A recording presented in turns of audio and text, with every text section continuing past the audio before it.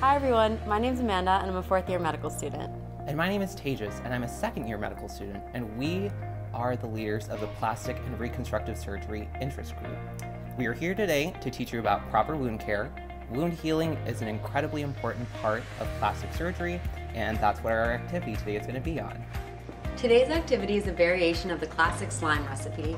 Here's what you're going to need: a bear, liquid glue, borax, water, food coloring, optional glitter, mixing bowls and mixing utensils, measuring cups, gloves, scissors, a pair of socks, and paper towel. Let's go ahead and get started. The first thing we want to do is make our red slime. Pour out a 1/4 cup of liquid glue into a measuring cup. You will notice it is very liquidy and runny. Next, you will want to add a 1/4 cup of water to the glue.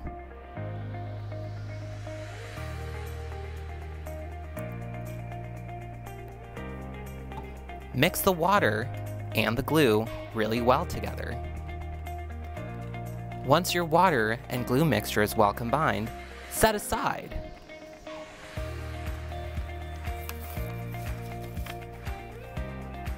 In a separate container, you will want to mix a 1/2 cup of warm water with a 1/4 teaspoon of borax.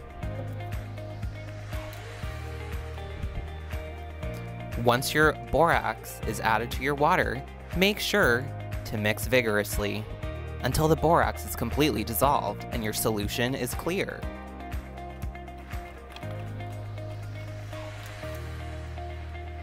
Next, add a couple drops of your desired food coloring to the borax water solution.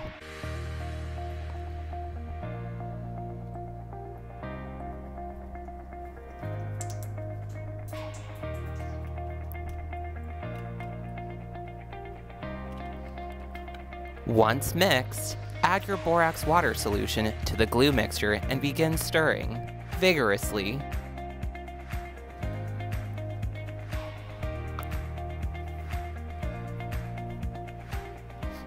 You'll notice that the red slime is a lot thicker than the original glue that we started out with. And why is that, Amanda? When you add the borax to the glue, it acts like a material in your body to help stop bleeding.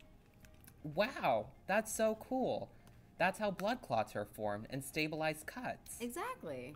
The blood is initially liquid, but over time, a solid scab forms and turns hard, so we can heal.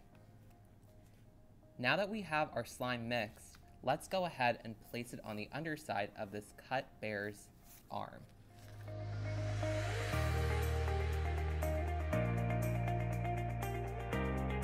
Next, we are going to cut apart our sock. This is going to be our wound closure system and help the edges of the skin close together.